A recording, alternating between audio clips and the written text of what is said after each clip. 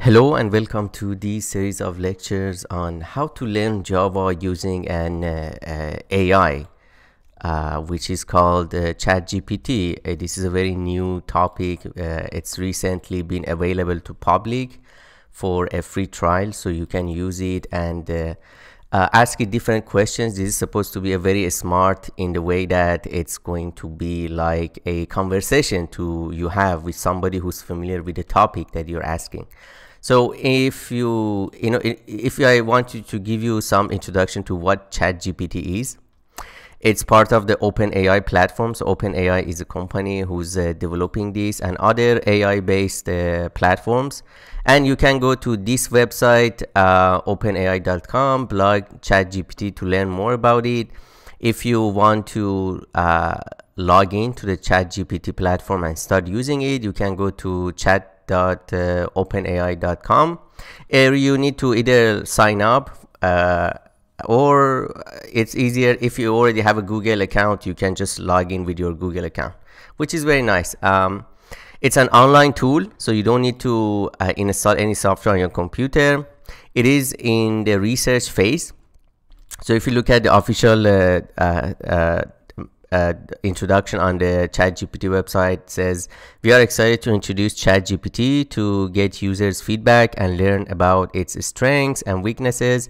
Doing the research preview usage of ChatGPT is free. Try it now at chat.openai.com. All right, so you can go to this address and log in, and the usage is free for now because right now it's in research base. And what they're trying to do, they're trying to train the AI as much as possible. So, and the best way to do it is to open it to the public so that the public can ask questions, interact with it. The more an AI interacts with the people, interacts with different topics, it learns more, right? The more you use it, the smarter it becomes. And obviously at some point it becomes scary smart, and hopefully we don't get to that point.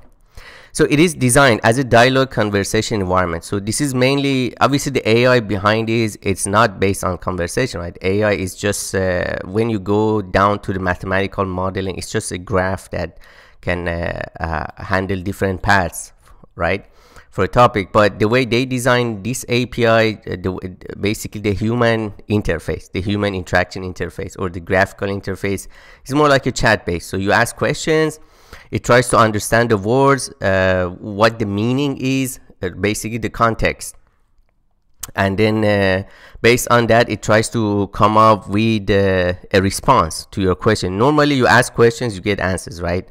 If you give it a sentence or something that doesn't ask any response in return, ChatGPT probably doesn't give you any response. So from the website, we've trained a model called ChatGPT, which interacts in a conversational way. The dialogue format makes it possible for ChatGPT to answer follow-up questions. So it not only understands the context of the current question that you're asking, based on the history of the questions that you ask in the same chat session, it understands when you are farther in the asking questions, it understands the previous context as well. So it's not just the current context of the question, it's also the previous context is still there. It understands that.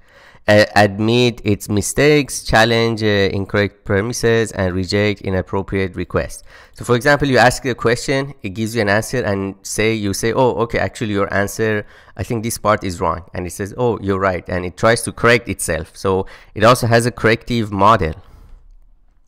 ChatGPT is a sibling model to Instruct GPT. So this is another AI model that they develop, which is trained to follow an instruction in a prompt and provide a detailed response, right? We can use ChatGPT to learn everything about Java, and that's the goal that I have in this series of lectures. Basically, my goal here is to really, let's say you want to learn Java or any programming language, right? And usually you try to find a book, a course online, and try to just follow up the curriculum that they propose. Instead, what I want you to really learn is what kind of questions I should ask to really learn a programming language. I'm going to use the example of Java, but this could apply to any programming language that you want to learn, right? Because ChatGPT is about asking questions and getting the answers. And in order to get good answers, helpful answers, you have to be able to ask the right questions. And again, this even goes beyond just programming, right? Any topic that you want to learn in life, you have to first be able to ask the right questions in order to get the right answers. If you ask a question that is irrelevant, then it becomes misleading, right? You may basically diverge from the correct path of learning. So this is a very important topic, and I think it's actually fun to use ChatGPT while it's free to really try to ask some question from the very start to learn, how do I learn Java, right? What do I need? What kind of tools I need to install? What kind of topics I should start with, right? Now, obviously, if you are already a programmer, you definitely know some topics that you should learn for any programming language. For example, does the programming language support primitive types? Or is it all based on object types? For example, Python doesn't really have pure primitives, whereas C, C++, Java, they do have some, they support pure primitives. Classes, does the language support object-oriented programming, classes, data models, this kind of stuff. Object-oriented programming, data structures, what kind of built-in data structures the language provide? When I say built-in, I mean the libraries that come with the language itself. When you obviously you have to install some development tools to be able to write, compile, this kind of stuff, right? And Java comes with a very rich library of collections. Other programming language also follow the same path. C++ has the standard template library. Python has its own library with a lot of classes like list, map, dictionaries, this kind of stuff. So again, the goal here is to really understand how to ask right questions, what kind of correct questions or right questions we should ask when we want to learn something. And for example, a programming language like Java. Okay, now let's see how do we start asking questions to learn Java. Obviously, the very first thing that we need to do is just like any other programming language, we first have to ask, okay, I need to have some development tools, right, for installing, for working with Java. If I want to write the Java code, compile it, and then run it, right? So I have to have some compiler, for example, some IDE, some runtime, and all of this, right? And for any programming language or any development kit, first you have to ask, what is the most recent version of the development kit for that language, right? So first, let me go to my browser and then take you to the ChatGPT session. So this is the browser. I have already logged in, and it gives you an examples of what you can ask. It has dark mode, light mode, OpenAI, Discord. Log out, you can log out and log in with another account, and again the web address is chatopenai.com. And again, obviously questions, the information that you provide here in your questions will go through, it's public. I mean, the connection is encrypted, but obviously the whole goal here is that for OpenAI company, as a company, they have to sift through the information so it's available to them, right? And again, it's a free research preview. I don't think this will be free forever, but for now, it's free. So let's start with some questions like, hello. It understands the context. It understands that you're not asking for anything, right? You're just giving it a casual conversation. It says, hello, how can I help you today? So we didn't ask for any response, but so that's why it's not providing any information. It's just saying, hey, do you need any help? Do you want me to? And then you can also say this is a good answer, not answer, or you can even ask it to try again, regenerate response. And the interesting thing is that it tries to come up with a newer and a different response. So it's not just repeating the same response, right? But in this case, obviously, there is a very simple answer. That's why it's the same. And you can browse through different answers, right? Answer number 1 was like this. Answer number 2 was also the same thing. But once we go deeper and ask more detailed questions, it can come up with different answers, right? All right, so I want to learn a programming language. So I want to learn Java, for example. Where should I start? So let's see what it says. Now, as you can see, the response takes some time because it has to analyze.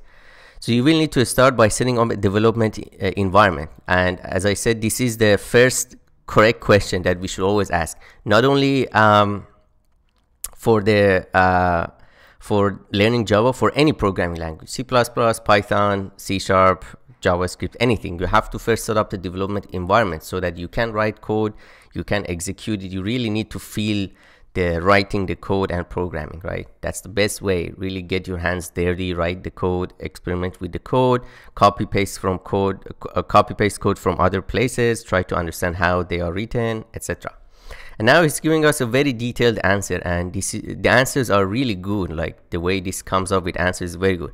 So let's say I just want to learn Java. Where should I start? That tells you have to install JDK, and then after that you have to also set up IDE, integrated development environment, or some people also say it's an abbreviation for interactive development environment. When we say integrated, it means the JDK is integrated in a way that IDE hides a lot of complexities with respect to the compiling. It makes a very seamless experience. Obviously, programming languages that are dynamic in nature, like Python, JavaScript, they don't need compilation, like explicit compilation. Then some people argue that they might not need a IDE, right? So definitely avoid text editors when you want to learn Java. Use an integrated development environment. Once you have your environment set up, you can start learning the basics of Java programming language. And again, the whole point of this series of lectures is to ask the questions. How do I learn it? What are the basic concepts, right? The basics of Java program. Here are some steps you can follow. We're going to install JDK.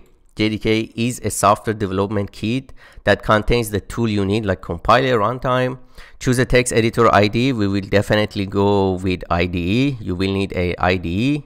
We're going to use Eclipse IDE, and we're going to ask ChatGPT, where do I find Eclipse IDE? How do I download it? How do I install it? Once I install it, how do I set it up correctly? Learn the basics of the language. This includes learning variables, data types, primitives, control structures, object-oriented programming concepts, right? Practice writing Java code. You have to get your hands dirty. Learn about advanced Java concepts. And then remember that learning to program takes time and practice. So you don't get discouraged if you don't understand everything right away. Just keep learning, practicing, and building projects, and you will become proficient Java, right? So this was the introduction to ChatGPT. From next lecture, we will go into learning Java. We're going to exactly follow the steps that the ChatGPT asked, which is also the steps that basically we have to follow always for any programming language, right? So I hope you enjoyed this lecture. Please stay tuned, and I'll see you in the next one.